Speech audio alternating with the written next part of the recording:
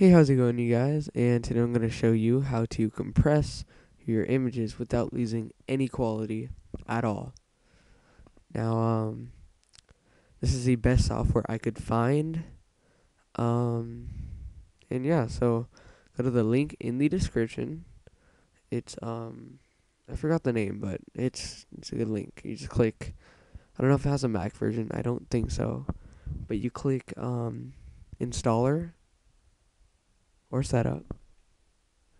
Then you want to go to Riot, I really don't know. And then install this.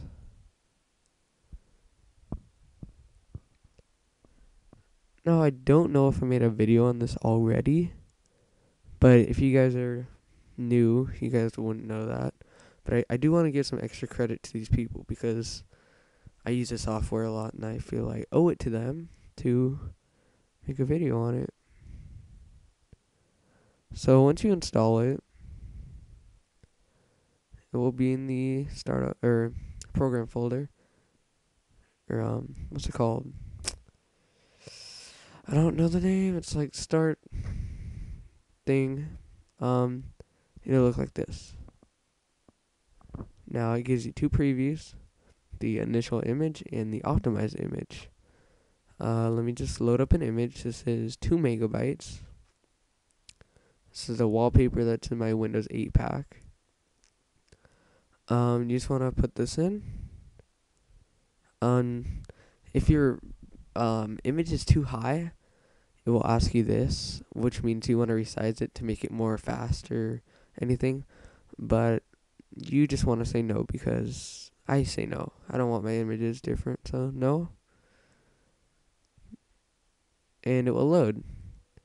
And as you see, there's my before image, there's my after. Now JPEG is the lowest size, but if yours is going to be transparent, you want to go with PNG. And GIF is video, so GIF is a moving picture. I don't know what GIF stands for. I'll search it up or something. But JPEG is the bomb, so use JPEG. Leave it at medium. I've tried everything else, doesn't work as right. And then you just want to put this to, I don't know, low enough. As you see, if I put it up to 85, let's try this. It's only 300. And maybe 75 to 85 quality will be perfect, and it will be lowered a lot. So I'll just put it to 80 or 75. How about that? I've actually done it to 65. It looks the exact same. You could also zoom in, see the difference, and you can move around the picture. They're the exact same. You can zoom out, show it at the original size. You could, I don't know what that means. Oh, in place compare.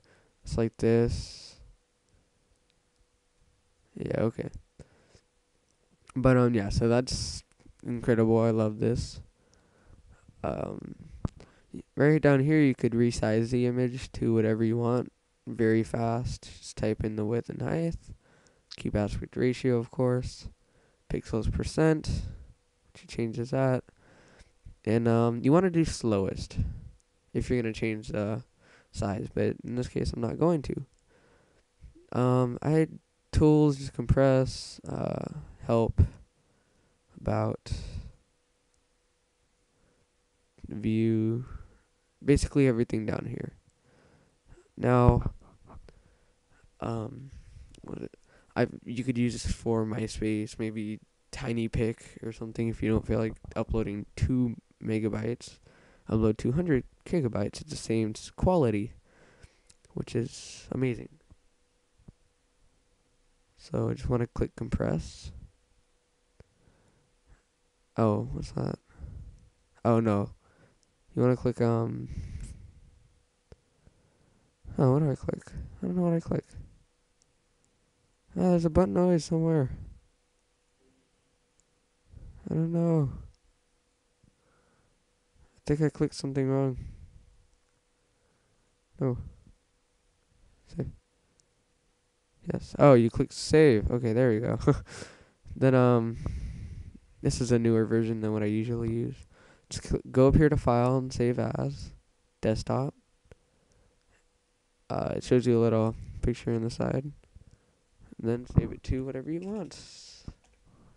Name it Windows 8 Draw 12. Now, as you see, I have both basically identical pictures.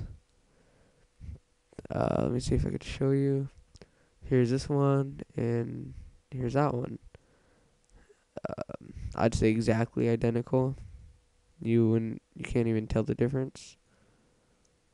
So yeah, that's how you do it. That's how you make incredibly identical, perfect quality images compressed to a low file size that you could use on your website, maybe MySpace, as I said, Facebook, Twitter. I don't know if Twitter does images, but whatever. And yeah, so thanks for watching. Hope you guys use this software. It's incredible. And subscribe, comment, rate. And hope you enjoyed this video. Please check out my other ones. Check out my channel. Anything. Once again, peace out.